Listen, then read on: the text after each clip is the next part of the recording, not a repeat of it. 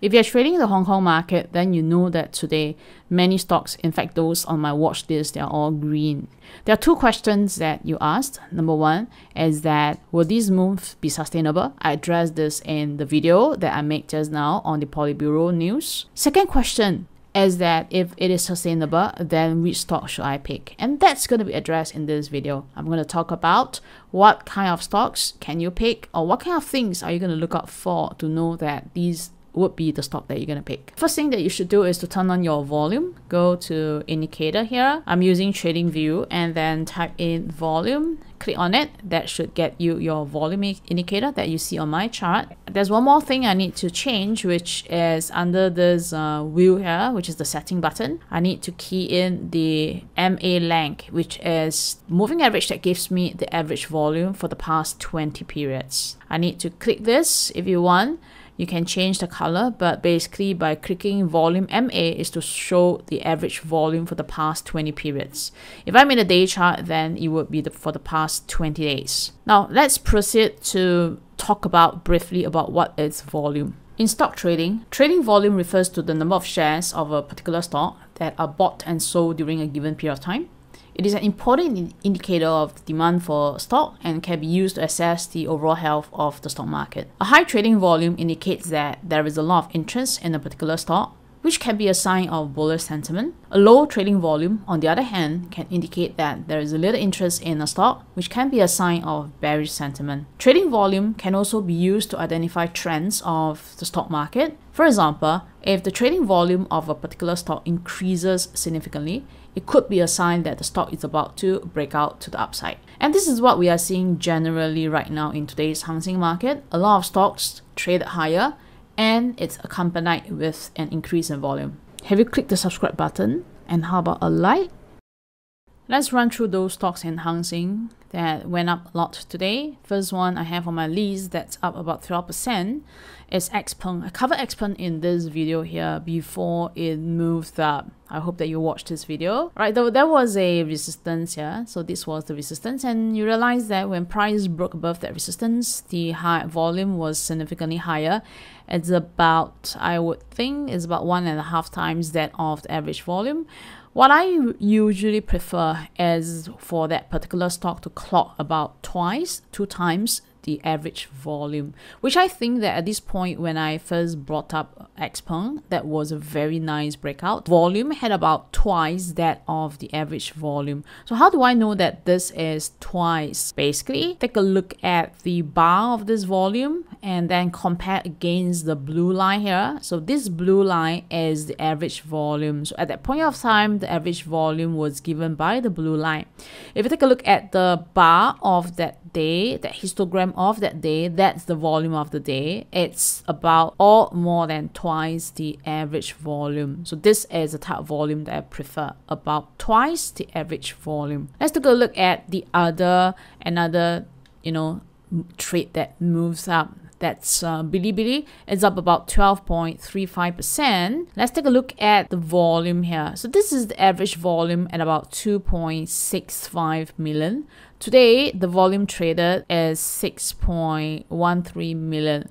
So we know that this is about twice or slightly more than twice. So that is a good volume because this breakout is certainly accompanied by price increment as well as increase in volume. What this means in layman's term would be many people are interested to buy the shares, or there are a lot of shares which are transacted at the higher price today. Let's roll down the list on the stocks that I've talked about. If you realize, I've talked about Baidu in this AI video here. So this was Baidu, and let's have a look at the volume. Today's volume is about 11.3 million. And we have the average volume about 5.6 million. What this means is that today, the price increment is accompanied by an increase in volume, and the increase in volume is about twice. Okay, it meets my condition, and I love this because then Baidu is one of the stocks that I talk about in this video here. All right, what this means is that when Baidu continue to do a breakout of key levels, that means that if Baidu continue to break out the key levels I talk about,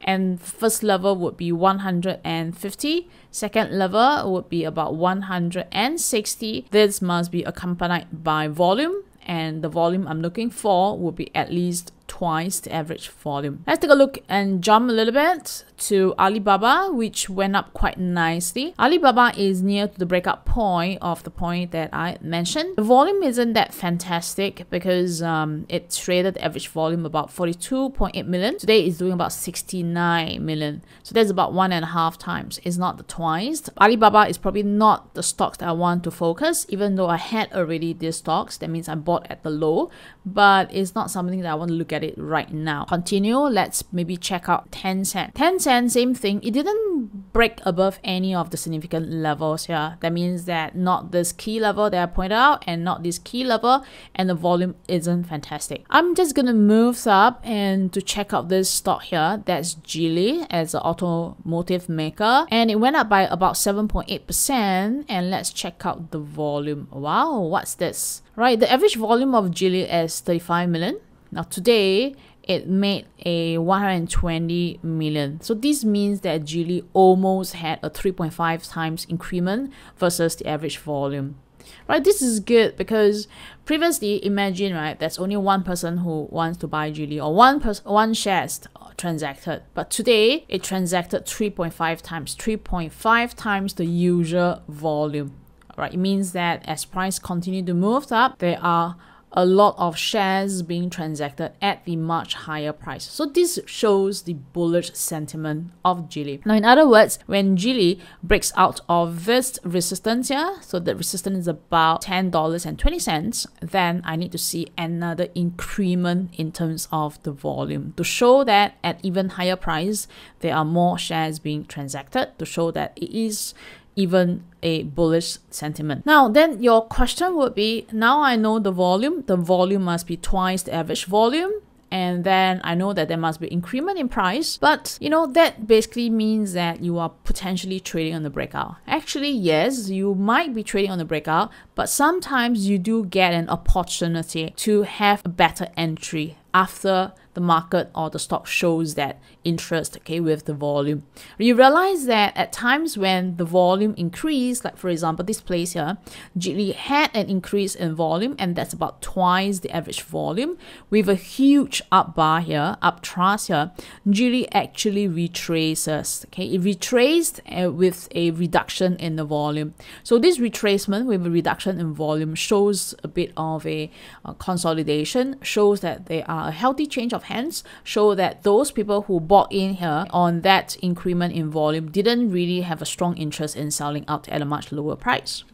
Now, what I am interested to look out for after today, meaning that after today, huge rise in price and huge volume, would be if there is another retracement. That means that if there should be any retracement that's coming down to close any of this gap that's being identified here, let me just draw that nicely. Close the gap that's being identified here. Then what do I need to see? I need to make sure that the volume that moves down as price retraced downward, the volume is lesser than the average volume that you see here, which is about 35 million.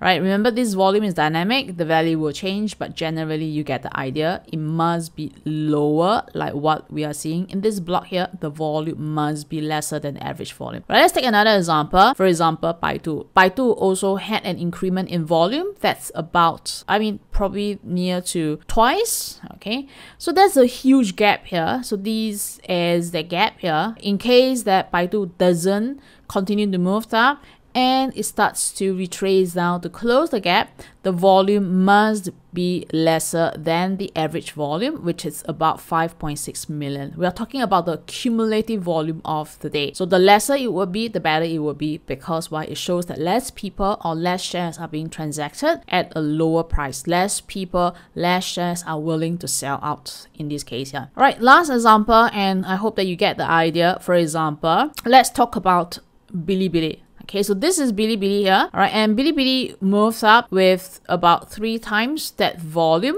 right? It hadn't broken out of a very important level, which is this resistance here. So that's the key resistance right now.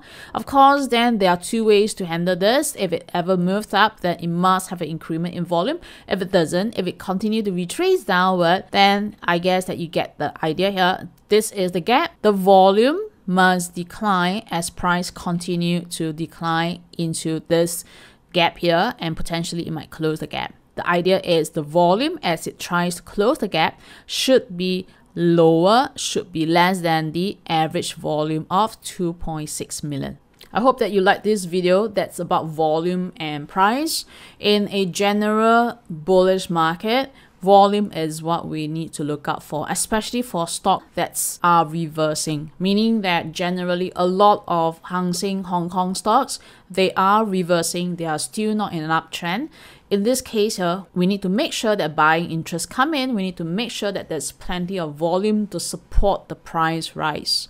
We want to have the money flow. So volume is key in this type of a trading condition. All right, if you like this video and you like to get more knowledge into trading, into use of wash and rinse, into the look of the different stocks market I'm covering, remember to hit the subscribe button and to press the like button as well.